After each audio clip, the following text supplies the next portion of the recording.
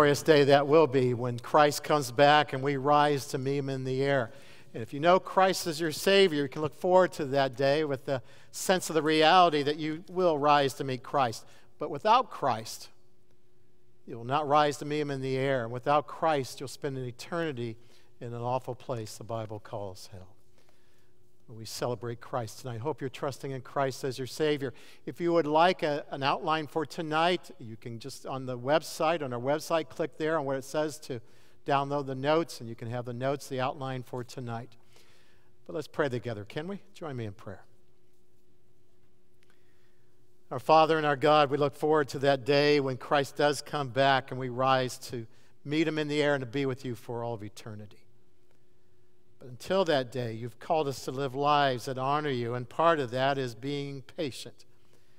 So I pray tonight you'll take us back to your word and help us to understand patience and what it means and how to begin to develop it in our lives and examine this aspect of our lives as to how patient we really are and how much we walk by the Spirit. So come tonight, speak to us. Unless you come and speak, nothing will happen. So I ask you to speak in Christ's name. Amen. Well, I wonder tonight, as you look back over the past week, how patient have you been? I mean, really, how patient have you been? Maybe the best thing to do is to ask somebody or the people you've been around this week and to ask them to be honest with you and to share how patient have I been this past week? Patience is something I think that is rare in these days. This virus thing has caused, I think, a great deal of impatience, or causes impatience to be seen so much. I've never seen a time when people seem to be in such a hurry to go nowhere, and so much that people are just hurrying around in life, and they're just impatient, I think, because of the virus. But you know, we really were impatient before the virus came. It's been a tendency in our lives, even as believers in Christ, I think, to be impatient. And yet the Bible would declare that the fruit of the Spirit is love, joy, peace, and then patience. And so if the Holy Spirit is dominating in our lives, then there ought to be a sense of the fruit of the Spirit, patience there. In fact, one of the very real measures of how spiritual we are is how much we display the reality of patience in our lives. So let's talk about patience tonight. We started last week in looking at patience, and if you have the outline, allow me to just go through it briefly to remind us of where we've been. We start off by looking at the room number 1 on the outline. The result of the Holy Spirit dominating in our lives is the fruit of patience. And that is, if the Holy Spirit is truly dominating our lives and leading our lives, then that fruit of the Spirit, patience, will be there. We saw that God is a patient God, and we looked at verses last week that describe him as being patient. You might find, instead of the word patience in the Scriptures, the word long-suffering referring to God, but it's dealing with his patience. And then B on your outline there in Roman number 1, if patience is of God, then only God can truly produce such patience in us. It's the fruit of the Spirit, the result of the Spirit working in our lives. But then we also looked at D there on the outline. Not only is it the result of the Spirit working in our lives, but we are commanded by God to be patient in 1 Thessalonians chapter 5 and verse 14 and other places in the Scripture. It's a command of God, just as much a command of God as any other command. Just as much a command as do not kill, God commands us to be patient. And so if we are impatient, then that means we are violating the very command of God for our lives. That's how important patience is. Fruit of the Spirit, but also a command of God. And we said if it's that important, then we needed to understand the meaning of the word patient. There are different words in the New Testament for the word patient, but in Galatians chapter 5 and verse 22, it's a compound word, macrothyma. Macro meaning long or far, and thyma meaning temper or emotions. So you put those two words together, and it means a holding of our emotions, a holding back of our emotions, especially anger and frustration. That's what the word patience there means. It deals especially with anger and frustration, and so it's a holding back of our emotions, especially anger and frustration. It means not responding quickly. Not responding quickly, but a holding back of our emotions. What it comes down to is, instead of responding by our emotions, it's allowing the Holy Spirit to control us in our response. We see on the outline there, it can be translated as long suffering, suffering under long, having that willingness to suffer under something or under someone for a long period of time. It implies a willingness to wait, which we're going to see again tonight, and often a willingness to wait upon God to work or to move or to fulfill His word. E on your outline, it's a patient temperament under various kinds of provocation. Meaning that patience is not something you have just from isolating from people. It's something that we practice by being around people, and we practice and demonstrate that patience. And F, it's a habit or a way of life. No one is born with patience. It's something that we have developed over a period of time, or the Holy Spirit has developed within us over a period of time. Which means no one can say, you know what, I don't need to be patient. It's just the way I am. No, you choose to be impatient, and we'll look at that tonight. But G is important on our outline. It's not a suppressing of emotions, but a restraint. Patience is not a pushing down of our anger and our frustration, our emotions. That's unhealthy. That's unbiblical. Nor is it a denying of our emotions. That's unbiblical as well. God created us as emotional beings. But patience is a holding and control of those emotions. And it's not, we talked about last week, not a sense of calmness on the outside, of pretending on the outside that we're patient while we're raging on the inside. I probably got more comments from last week on that fact and that part than anything else in our look last week. People said they were surprised, and they found it interesting that just having a calmness on the outside and not calm on the inside is not patience, but it's not a patience. Patience is being calm on the outside, but it's also being calm on the inside. From there we move to Roman numeral 3 and the fact that God demonstrates patience or long-suffering. You can go back to Exodus chapter 34, verse 6 on Mount Sinai when God passes in front of Moses and declares himself to be patient. And throughout the Old Testament scriptures, you find God declaring himself and demonstrating himself to be a patient God. And then we came to E there under Roman numeral 3, and we said that God displays his patience with salvation. And we looked at different verses that speak of the fact that God offers to us forgiveness of our sins. We are separated from God because of sin. But God offers to us a forgiveness of our sin through Christ because he died with our sins and the punishment and the wrath for our sins upon that cross. And God is waiting in patience, waiting for people to come to trust in Christ as their Savior. But one day, God's patience will run out, and God will one day judge people because of sin and their lack of trusting in Christ as their Savior. So God's displayed his patience with salvation. That's where we ended last week. And so we want to begin tonight on F, there on the bottom of page 3, that God displays his patience with our sin. He displays his patience with our sin. That is, as believers in Christ. And when we talk about this, we're not talking about our salvation, but the sin that you and I commit daily. Look there under F, number 1. Often he, God, does not discipline us for our sins. The book of Hebrews in chapter 12 speaks of God disciplining believers for their sin. When we do not turn from our sin or we do not acknowledge our sin, then sometimes God will bring a discipline, a difficulty into our life to get our attention and to get us to turn around from our sin. But as number 1 says there, often God does not discipline us for our sin. That is, each time we sin, we don't find God disciplining us. But number 2 there under F, there may come a day when God's patience with us as believers, with our sin, will run out, and God will bring a discipline into our lives. Just as a father disciplines his children if they do not turn around from their disobedience, so too one day God may have to discipline us to get us to turn around. But often, God does not discipline us when we sin. He's patient with us because of his grace.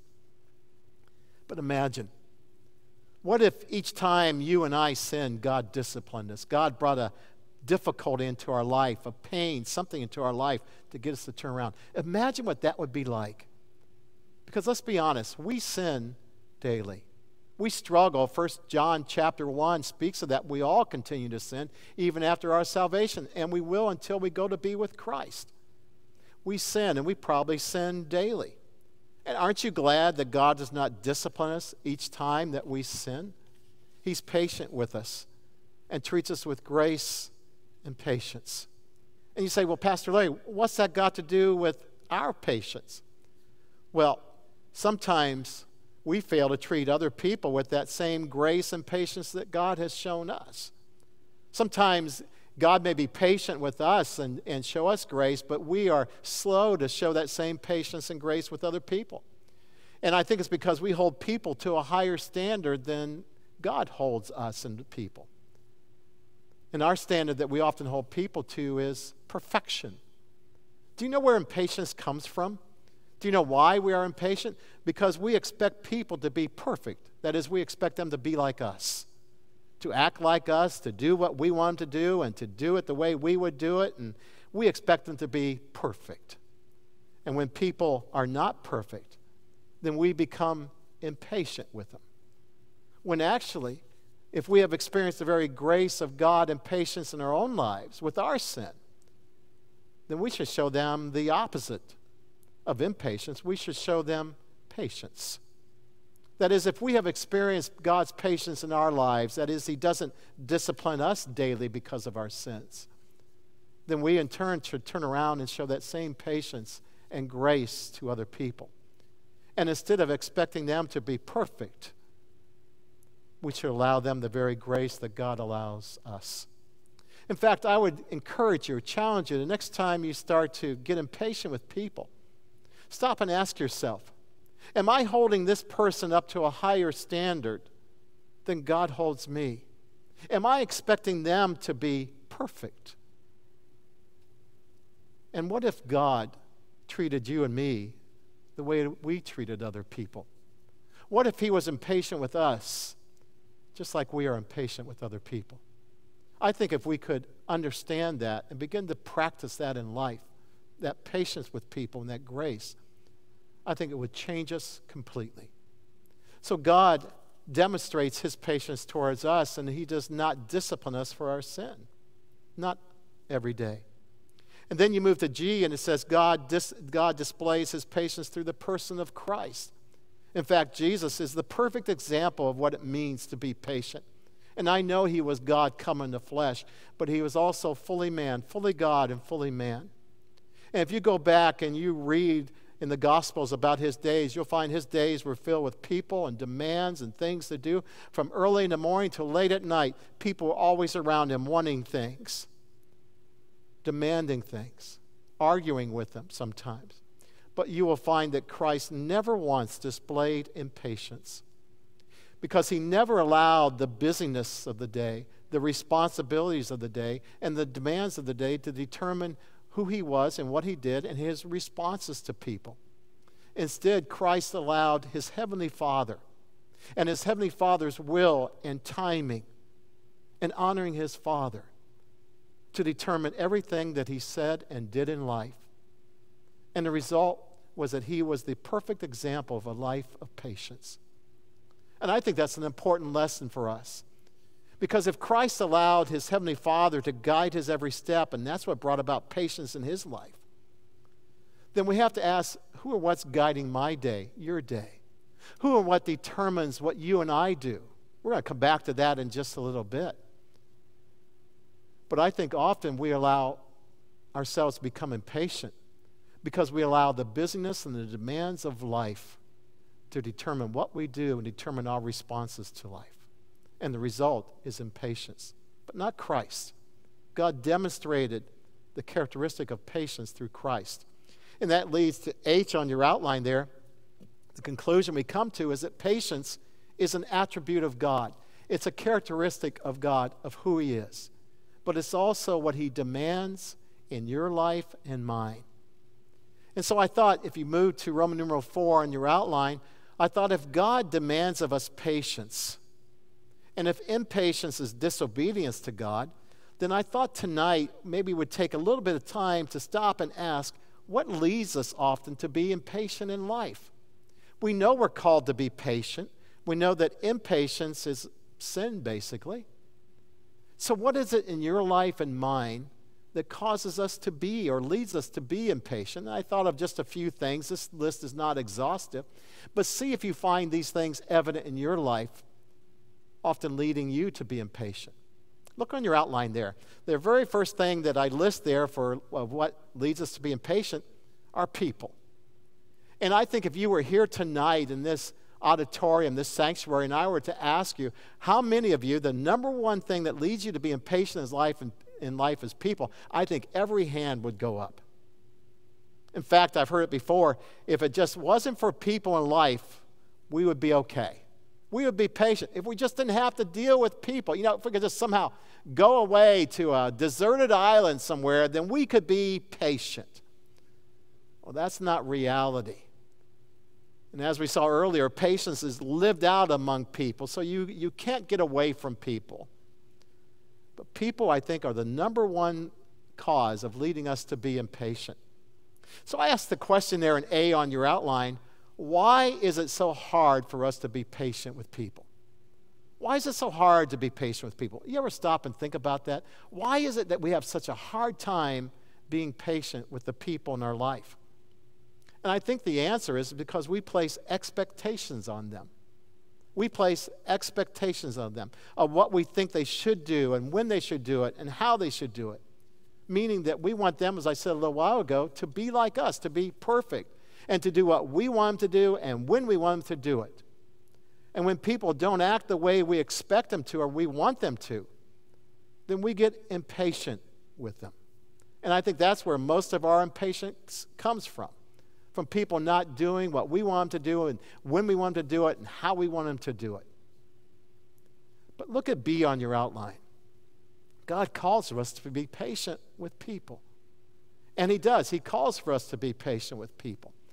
Let me read to you Colossians chapter 1, verses 10 through 11. In fact, let me start in verse 9. Paul writes to the church at Colossae, and he says, "For this reason also," verse 9, "since the day we heard of it, of their salvation and of their lives, we have not ceased to pray for you, and to ask that you may be filled with the knowledge of God's will and all spiritual wisdom and understanding, so that you will walk in a manner worthy of the Lord, to please him in all respects, bearing fruit in every good work, and increasing in the knowledge of God, and strengthened with all power according to God's glorious might, for the attaining of all steadfastness and patience." It's rather interesting. As Paul writes to the church at Colossae, he says, you know what? Since we heard of your salvation, we have not stopped praying for you. And we pray that you would be filled with the knowledge of God and who he is and of his will for your life. And you would be filled with all wisdom and understanding, but that also you would walk in a manner worthy of pleasing to the Lord. But we also pray that you would be patient with other people. I find that fascinating that Paul lists patience with his prayers for the church at Colossae, these great things he's praying for. And Paul says, I pray you be patient with people. It's the same thing that is true in our lives. We are called by God to be patient with people. And yet the number one cause that leads us to be impatient is people, and yet God says you've got to be patient with them.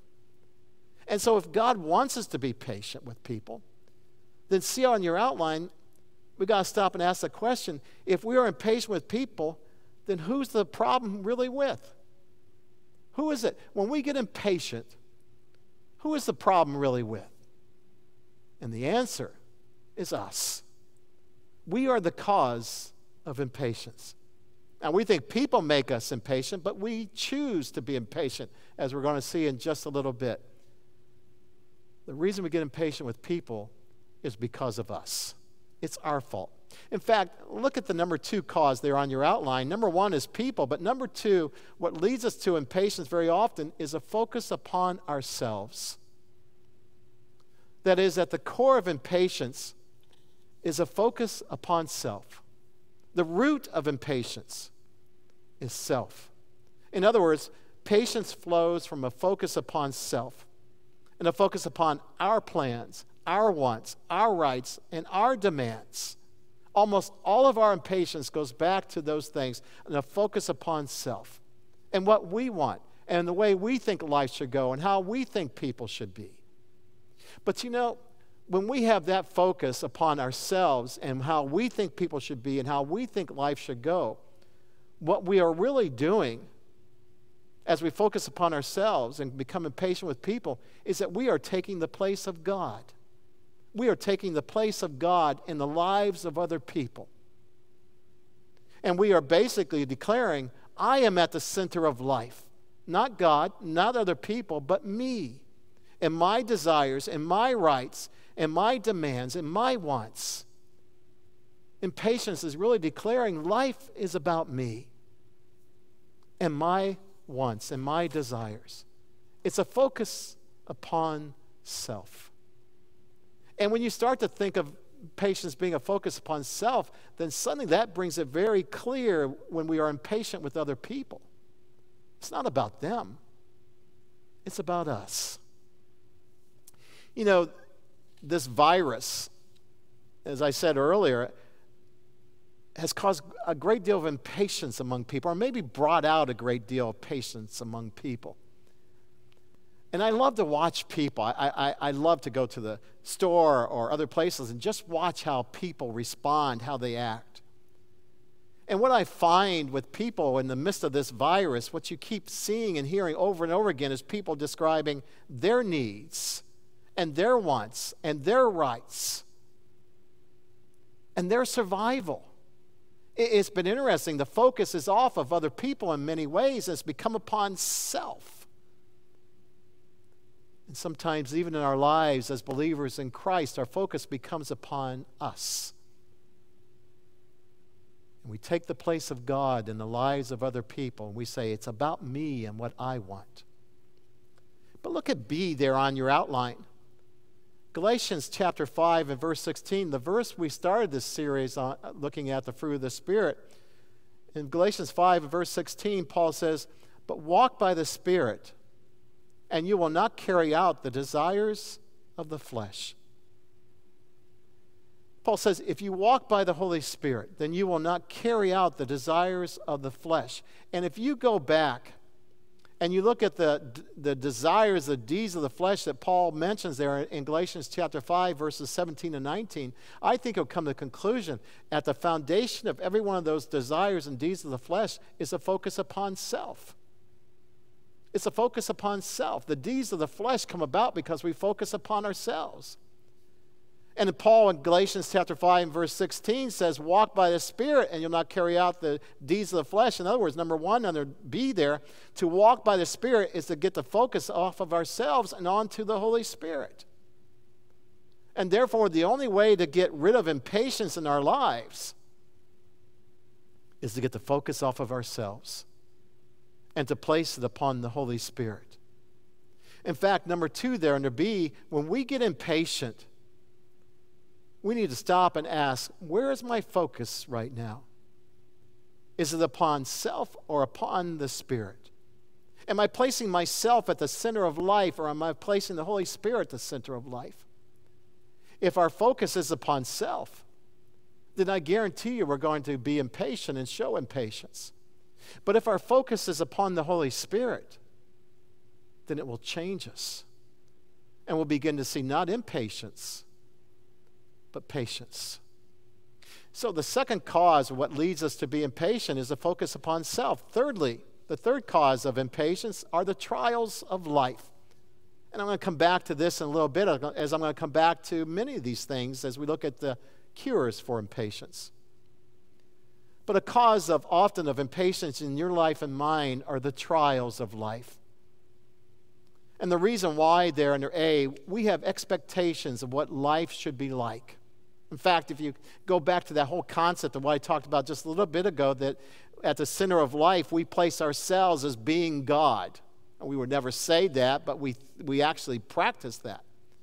And if we are at the center of life, then we think, therefore, life should be the way that I want it to be and the way I expect it to be, which means a life with no problems and no trials. That's what every person wants. We want a life without problems, without trials, without pain, without difficulty. And as the God of our own life, we think that's the way it should be. Then look at B. Therefore, when trials come, what is often our first response? It's, God, get me out of this. This shouldn't be in my life in the first place. This trial, this difficulty shouldn't be there. It's not the way I had planned out life. I never expected or planned for trials in my life or pain or difficulty in my life. And so we begin to see trials and difficulties as an enemy. We begin to get frustrated with them. We get impatient with them. Why? Because we think they should not be here in my life. But look at C. Yet God allows trials into our lives for a reason. There's a purpose behind it. To teach us and to build into our lives what God could not do otherwise. In other words, trials and difficulties in life are like a teacher or a gift to us from God to build into our lives. That's what he says in James chapter 1. Brethren, count it all joy when you fall into various trials, knowing that the trying of your faith builds patience. That is, God places trials in our lives to build patience and to build our character in our Christian lives. So we shouldn't see trials as an enemy, but we ought to see them as something that God has sent into our lives to build into our lives. In fact, look at D there on your outline. Our impatience at trials shows a lack of faith in God. A lack of faith in God. Our impatience at the trials of life actually show a lack of belief in God, that he knows what is best for our lives. In fact, when we are impatient in the midst of the trials of life, what we are basically declaring is, God, you don't know what you're doing in my life. Your plan for my life is not good. That's what impatience shows. When just the opposite ought to be true, as we'll see in a little bit. Instead of responding with impatience, we ought to respond with patience in life. So the third cause leading us to impatience are the trials of life. The fourth cause of impatience in our lives is when we fail to walk with God. That is, when you and I fail to walk with God on a daily basis, then often the result will be impatience in our lives. I have there on your outline Amos chapter 3 and verse 3, which says this. Can two people walk together unless they be agreed? That is, can two people walk in life unless they're heading in the same direction? And I often will use that verse in marriage counseling to help a couple to understand that they can't be going in different directions in life and having different plans and ideas. They got to be walking together, heading in the same direction in marriage. But you know, it's true in life with God. If we are to live the life that God has called us to live, then we need to walk with him and to walk together through life, meaning we must have a time with God daily, where we're spending time reading the Word of God and we're spending time in prayer with God, finding out God's desires for our day and for our lives. In fact, I have there on your outline, B on your outline, in that daily walk with God, think about the things that we gain from God. Just think about it. In that daily time, that quiet time, that devotional time, whatever you want to call it, that we have with God daily, just think about the things that we gain from God. We gain direction for our day, what God desires for our day, his plan, his will for our lives. We gain his wisdom through that quiet time each day from God. We gain wisdom for choices and decisions for life. We gain his help during that time. It's that time alone with God in that quiet time that we gain his help for our day. We also, in that quiet time, we gain a sense of who God is, of his sovereignty, his power, and his faithfulness, and his goodness in our lives. In other words, it's in that daily time with God, that daily walk with God each day, that we gain everything we need for life. And when we fail to walk with God daily, we miss out on all those things that we need to live that day. And isn't it any wonder, if you could look back over your life and the days when you've been impatient, I wonder how many times as you look back over that day that you failed to have time with God, to walk with him that day. You see, if you leave God out of your day, if you leave that quiet time, that time with God out of your day, don't be surprised as you go through the day if life doesn't suddenly seem to be overwhelming and the pressures and the demands overwhelming. It's because you left him out of your day and out of your life for that day. So the fourth cause of what leads us to often to impatience is that we leave God out of our day. The fifth cause of what leads us to impatience is when we are tired spiritually, physically, emotionally, or mentally. And I think this is one we don't often think about in life, but it's very true. A on your outline, when we are tired, it seems much harder to be patient. You ever notice that? When you're tired, it is much harder to be patient with people in life. because you don't have the strength to handle the people and the situations and the demands of the day. And so the natural thing is to go into impatience. You find that, I think, an example of that is be on your outline, Elijah in 1 Kings chapter 19. You go to that portion of Scripture, and you'll find that he's had a battle with all the false prophets. He's been running for almost a day from Queen Jezebel, and Elijah's exhausted physically, emotionally, mentally, spiritually. And you find an impatience in Elijah there. But he's not alone. You can go back to the life of David, and if you were coming on Wednesday nights or watching on Wednesday nights 2 years ago when I went through the life of David, and as we examine the life of David, you know that King Saul began chasing David, trying to kill David. And David, under the midst of all the pressures of Saul trying to kill him and trying to get away from him, you find David reaching a point where he's physically, emotionally, mentally, spiritually, he's worn out in life. And if you remember what happens, David became impatient. And he says, I'm going to die one day by the hand of Saul. So he runs, he flees to the Philistine territory, to Gath, the home of Goliath, the one he had killed, his enemy. And he gets there, and the people recognize him as being the warrior who killed Goliath. And David's afraid he's going to lose his life. And so he panics, and he acts like a madman there. And all of that, I say, it comes back to the fact that David became impatient. He forgot the very promises of God, that he was going to be the next king. And if he was going to be the next king, there's no way Saul could kill him. Well, what led him to be that way, to be impatient? He's worn out physically, emotionally, spiritually, and mentally. And when you're worn out, you don't have the energy or the strength to be patient. You know, in my own life, I can almost guarantee it, every time that I get impatient with someone, I can look, and right before that, I'm tired. I'm worn out. And so I just encourage you in the midst of this virus, in the midst of everything going on, if you're tired, if you're worn out physically, emotionally, mentally, spiritually, be careful. It's a major cause of impatience. And then the last one, the number 6 on your outline there, the 6th cause of impatience is when we have to wait. And as I said last week, we hate to wait. We hate to wait on people and on God, and that's often when we become impatient. Well, those are just some of the causes of impatience. They're not everyone. But what I want to focus upon the rest of our time is, how do you begin to develop patience? We've seen it's of God. We've seen that it's a fruit of the Holy Spirit. We've seen that God has commanded us to be patient. We've seen also that we tend to be impatient. And as we do, we sin against God by that impatience. So how do you change that? How do you begin to develop patience in your life? Well, look on your outline. Let's look at these tonight. Number 1, you need to rest in God.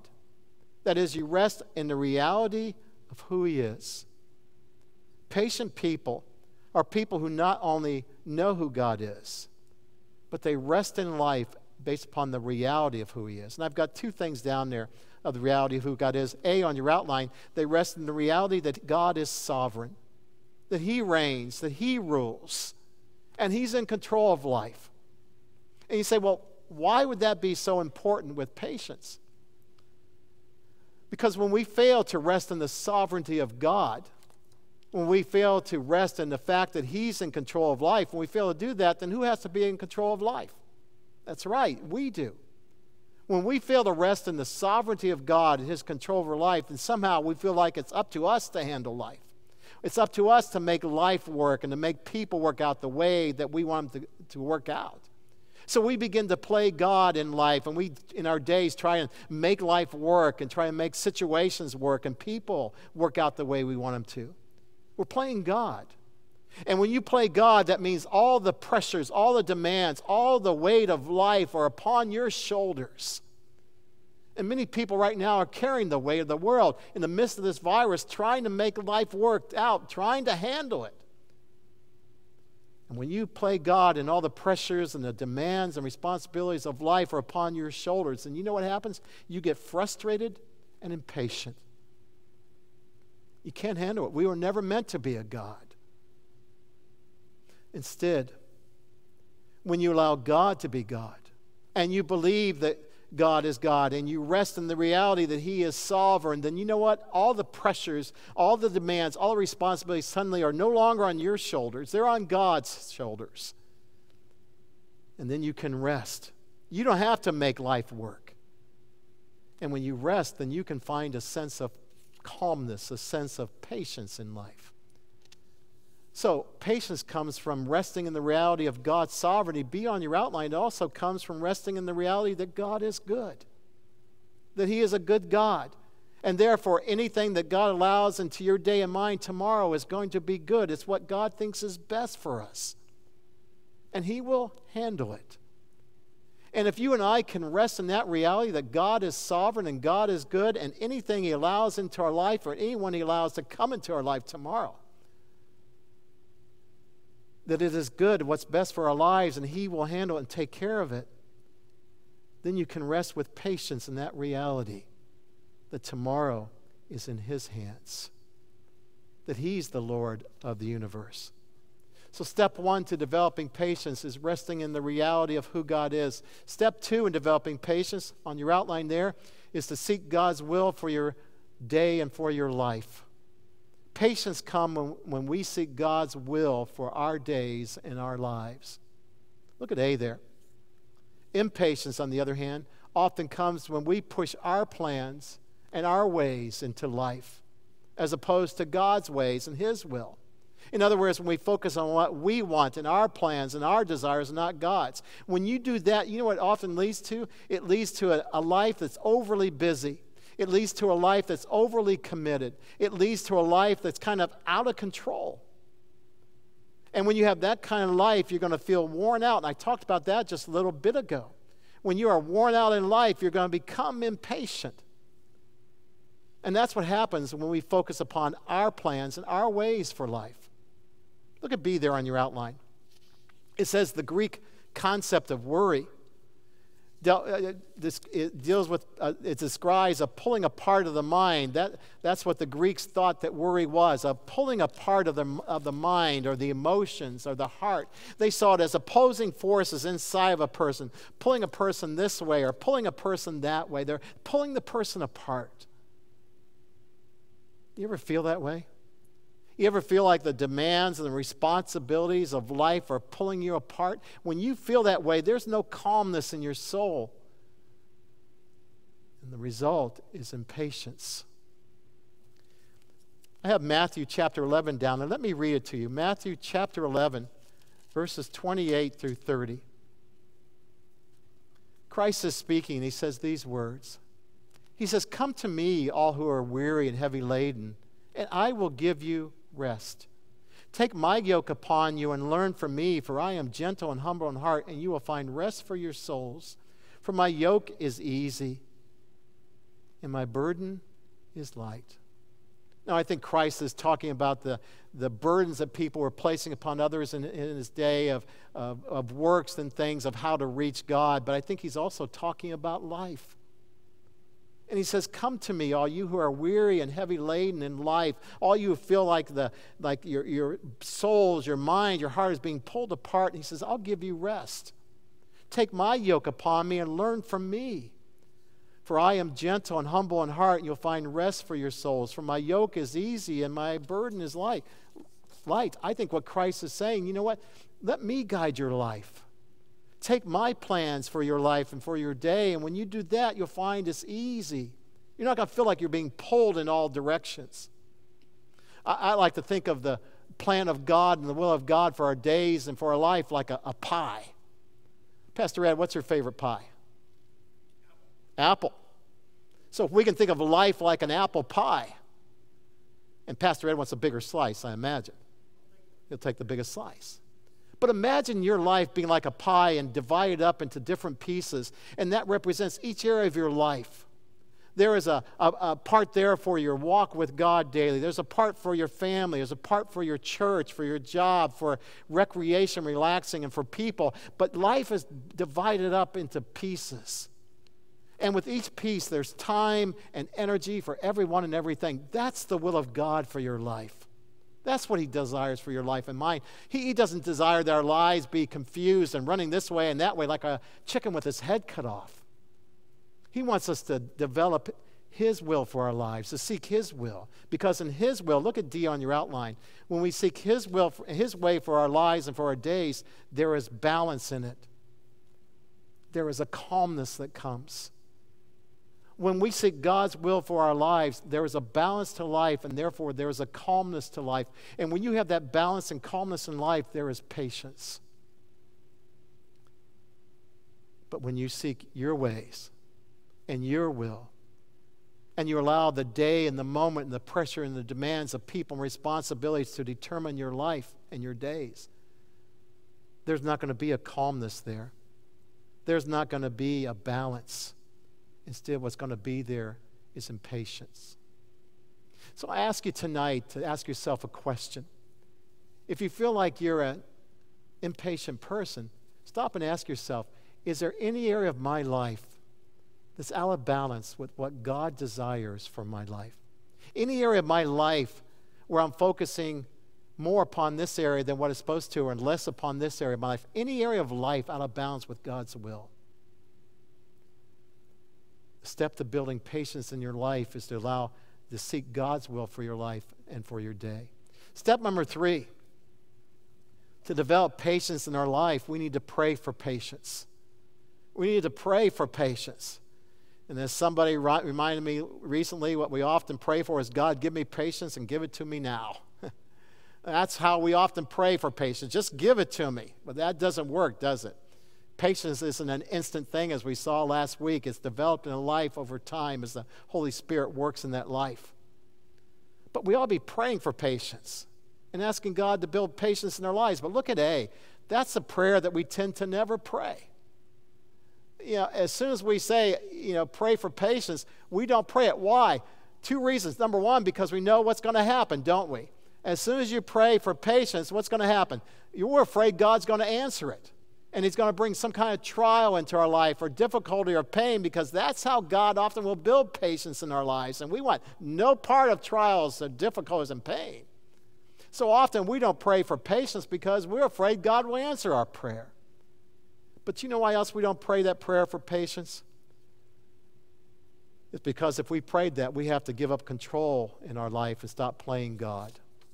When you pray and say, God, build patience into my life, then what you're really praying is saying, God, then I release my hand over my life. I give you control. God, you do whatever is needed to build patience in my life. And you're giving up control, and we hate to give up control in life. We want to rule our own lives. But look at B. Yet that's a very spiritual prayer to pray for patience, since patience is a fruit of the Holy Spirit. That's a spiritual prayer. That's a prayer that God would delight to answer in your life and mine. Because actually, you and I cannot be the person God desires unless we are patient. It's a fruit of the Spirit. It's a command of God to be patient. And therefore, as I said earlier, the measurement of your life and mine, of our spiritual lives, is how patient we are. So this is a very spiritual prayer, to pray and say, God, develop in me the fruit of the Spirit, patience. I want to be the person you want me to be, and I cannot be the person you want me to be unless I am patient. So God, develop it within me, the fruit of the Spirit, patience. I'm going to ask you in a little bit to join with me, and we're going to pray that prayer together.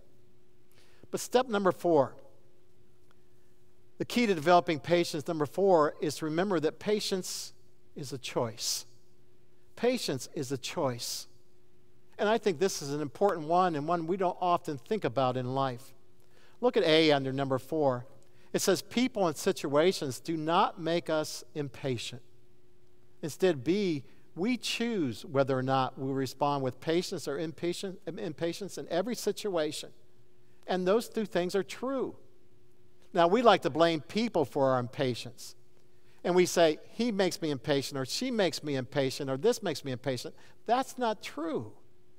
That mindset is what's called a victim mindset. It means we are controlled by whatever people do and say, or whatever happens in life. It's a victim that says, you know what, I can't help but be impatient. It's not my fault. These people make me impatient, or this situation makes me impatient. I'm just a victim in life. I can't help but be impatient. And that's foolish. We are not victims in life. We are agents in life. By agent, I mean we choose what we do. We choose our every response. A victim says, I can't help it. It's based upon other people. An agent says, no, that's not true. I am free to choose what I want to choose in life. And I choose, an agent says, I choose at this moment how I will respond and how I will act towards this person or this situation. An agent says, you know what? It doesn't matter what this person says or does or how they are. It doesn't matter what happens in life. I choose my response. And therefore, I choose to be patient. And when you understand that patience is a choice, just as impatience is a choice, if you and I are impatient, it's because we choose to be impatient. And when you understand that we choose, that's a freeing truth. It is. You and I are free tomorrow. We are free tomorrow to respond with patience, or we are free tomorrow to respond with impatience. But we choose. You know, I came across what someone has written. It's called The Choice, and I think that makes this point clearly. It actually goes through all the fruit of the Spirit, but let me just read part of this. He says, it's quiet, it's early. My coffee is hot, the sky is still black, the world is still asleep, the day is coming. In a few moments, the day will arrive. It will roar down the track with the rising of the sun. The stillness of the dawn will be exchanged for the noise of the day. The calm of solitude will be replaced by the pounding pace of the human race. The refuge of the early morning will be invaded by decisions to be made and deadlines to be met. For the next 12 hours, therefore, I will be exposed to the day's demands. It is now that I must make a choice. And because of Christ, I'm free to choose. And so I choose. I choose love. No occasion justifies hatred. No injustice warrants bitterness. I choose love. And today I choose to love God and the people that God loves. I choose joy, he says. I will invite my God to be the God of my circumstance. I will refuse the temptation to be cynical, the tool of the lazy thinker. I will refuse to see people as anything less than human beings created by God. I will refuse to see any problem as anything less than an opportunity to see God work. Then he says, I also choose peace. I will live forgiven. I will forgive so that I may live. And then he says, I choose patience. I will overlook the inconveniences of the world. And instead of cursing the person who takes my place in line, I'll invite them to do so. Rather than complain that the wait is too long, I will thank God for a moment to pray. And instead of clenching my fist at a new assignment, I will face them with joy and courage. In other words, I will choose to be patient. And you and I choose today and tomorrow and every day and every moment. It's not what a person says or does to us. We choose to be patient or impatient. Step number 5. To develop patience in our life, we need to see every trial as a time to learn from God. I talked about this just a little bit ago, but I want to say it a little bit more, if you will. Patience comes when we see every trial as a time to learn. I said earlier, we see trials as something that should not be there in life. We see them as being an enemy. This is not supposed to be in my life, so we become frustrated at trials and we become impatient with them. But what if we saw life like a school? That's A on your outline. As God's classroom. And every trial that comes into our lives as a teacher sent from God, maybe even as our own private tutor, sent from God to teach us and to build into our lives what God desires to teach and build us, and that he could do no other way. If we begin to see trials that way and the difficulties of life that way, it would change our entire perspective. And suddenly we would not see trials as something unwelcomed in our life. We would begin to see them as a valued friend, a valued teacher, a gift from God. And the result would be patience and not impatience in our lives with trials. You know, Job was a man that obviously went through many, many trials. His family's lives were taken. His possessions were all gone. He was reproached by his wife and friends, and he was challenged to curse God. But Job would not curse God. Instead, he would see trials that while they are awful, yet he would see them as being allowed by God. Listen to his words in Job chapter 23 and verse 10. He says, but God knows the way that I take. And when he has tried me, I shall come forth as gold. God knows the way that I take. He knows the trial that I'm going through in life. And when he has tried me in the midst of those trials, I shall come forth as gold. In other words, Job would say God would use the trials of his life to build into Job's life, but also to bring God glory. And I think if you and I would begin to have that mindset about trials, in the midst of trials, it would develop patience within us. We would be a lot more patient people. That whatever trial or difficulty comes tomorrow into our lives, we would say, this is from God. And see on your outline, we would begin to ask, God, what are you trying to teach me through this today? What are you trying to teach me through this problem in my life? What are you trying to teach me through this trial, this difficulty in my day? And when you have that perspective, then you'll begin to see those trials not as an enemy, not as frustrating, but as something sent from the hand of God to build into our lives, and you'll begin to view them with patience. Step 6 on your outline there. Step 6 towards developing patience in our lives is to learn to be content in life. To learn to be content. The Greek word for contentment means to be satisfied, to have adequacy, a sense of sufficiency. And from the Christian realm, in the Bible, it means to find that sense of satisfaction, adequacy, and sufficiency in God. In fact, someone put it this way. They said Christian contentment is the God-given ability to be satisfied with the loving provision of God in any and every situation. Christian contentment is the God-given ability to be satisfied with the loving provision of God in any and every situation. In other words, contentment is that sense of being satisfied with wherever God has you in life and whatever you're facing in life at any given moment. It's the belief that I'm right where God wants me to be in life, and he's doing what he wants to do in my life, and he is adequate for this moment, whether it's a good time or a bad time. And you say, well, why is that important with patience? Well, look at A on your outline there. Contentment breeds patience, but a lack of contentment breeds impatience. Now, why would that be true?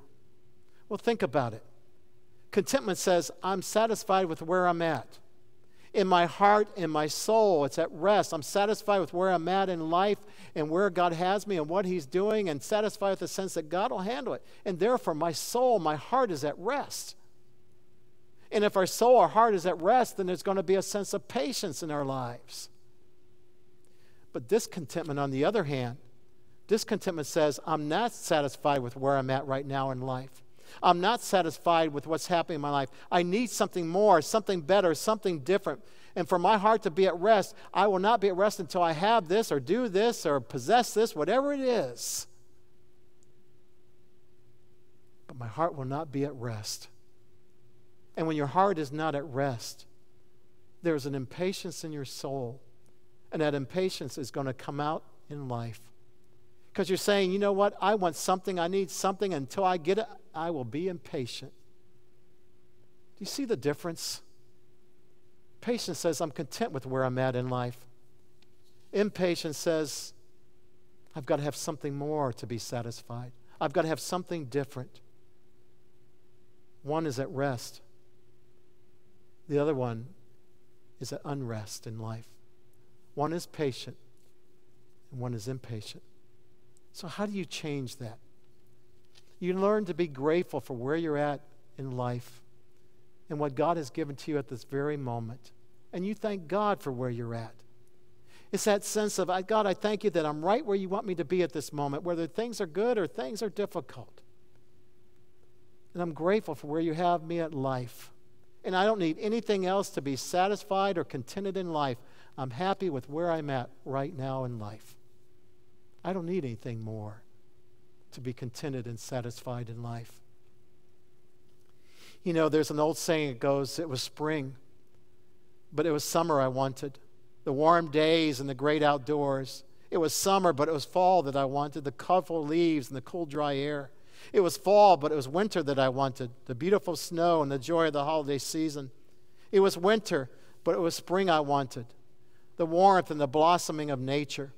I was a child, but it was adulthood I wanted, the freedom and the respect that goes with adulthood. I was 20, but it was 30 I wanted, to be mature and sophisticated. I was middle-aged, but it was 20 I wanted, the youth and the free spirit. I was retired, but it was middle age I wanted, the presence of mind without limitations. And suddenly my life was over, but I never got what I wanted. Interesting. Patience comes when we're satisfied with where we're at right now. That this is where God wants me to be for this season of life. And I will find rest for my soul at this season. I'm almost out of time. Be patient with me and give me just a couple more minutes. Number 7, be grateful. Step number 7, develop patience in life. Be grateful for God's grace. And I've already talked about this tonight. If God has been patient with us by his grace, then we ought to begin to show the same patience and grace to other people. When we are impatient with people, then we are either ignoring or forgetting about the grace of God and his patience in our own lives. You want to become a patient person. Then begin to ask yourself, do I treat people the very same way that God treats me? Step number 8 to developing patience is to practice being patient. Practice it. Patience is something that's developed in a life over a period of time as you practice it. So how do you practice patience? Well, easy. You put yourself in a situation so you have to be patient. I was trying to do this recently at the grocery store, and getting in the fastest line, I've forced myself to stand in the slowest line, behind the person with all the things in their cart. Why? Because I would tell myself, okay, Larry, we're going to develop patience here. So you put yourself in situations where you force yourself to wait, and as you do, you'll begin to develop patience in your life. Step number 9 to developing patience is to have realistic expectations for the day in life. Don't expect tomorrow to be perfect. Don't expect life to go perfectly. Don't expect people to be perfect. That's unrealistic. Lower your expectations down. Hope all goes well, but you know what? Even if it doesn't, you say, that's okay. It's still a pretty good day. But lower your expectations for people. Allow them the grace to be imperfect in life. Finally, step number 10. If you want to develop patience, you walk by the Spirit. Because the fruit of the Spirit is patience. And it's what the Holy Spirit develops in our lives as we walk by the Spirit. So see on your outline there on number 10, if we are impatient, then we need to stop and ask ourselves, am I trusting in myself and not the Holy Spirit to live out life? Because walking by the Spirit means you're trusting in the Holy Spirit to live out life. So if you're impatient, you got to stop and ask, am I trusting the Holy Spirit to live out life or myself? Number 2, in what area of my life, if I'm impatient, in what area of my life am I not walking in the direction the Spirit desires me to go? If you and I are impatient, there's some area of our life that we're walking in a direction the Holy Spirit doesn't want us to go. And thirdly, in what area of my life is the Holy Spirit not dominating me right now? If patience is a fruit of the Spirit, then when we are impatient, it means the Holy Spirit is not dominating some area of our lives. And so tonight, if you and I are struggling with patience, then we need to stop and ask ourselves the question, is there an area of my life that is not under the Holy Spirit's control? Well, Roman numeral 6 on your outline, how would you rate the fruit of the Spirit patience in you tonight? 0 on there meaning no patience, and 10 meaning completely patient. Where would you put a number on there? And then ask yourself some questions. What tends to lead you to not be patient in life? What is it? I gave a short list, but what are some things that lead you not to be patient? B on the outline there, what person or people do you tend to not be patient with? We tend to have some people in our lives and some situations that we tend to be impatient with. So who in your life do you tend not to be patient with? A wife? A husband? Children? People at work? C, what do you need to see change to be more patient in your life? What needs to happen to the things we talked about tonight? That the Holy Spirit needs to change in your life and mind for us to be patient. And finally, D, I wonder, would you pray for the Spirit to build the fruit of patience in you? Would you join with me right now and do that? And Pastor Ed, I'm going to ask you to come, and the other pastors as we prepare to pray. But I'm going to ask you, if you're watching, listening, would you pray with me right now?